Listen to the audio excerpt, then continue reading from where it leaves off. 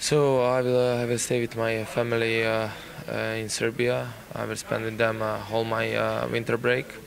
Also, I will use this break to rest myself and a little bit to prepare myself for the next season because it will be a long break, around 1 month. So I will use this time to spend with them.